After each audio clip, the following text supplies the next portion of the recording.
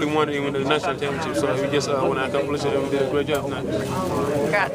Thank you. Gorgui, what does it mean when you hear you're the national champion? How does that feel? It feels great. Like you know, a lot of people wanted to be that, and if we have a lot of school and we just want to win national championship, it feels great today. We are really excited. Talk about that game tonight. I mean, they took a shot, you guys came back, and it was back and forth. We know it was going to be like that. They're the greatest offense of college basketball. We tried to stop them. We did. We make our run.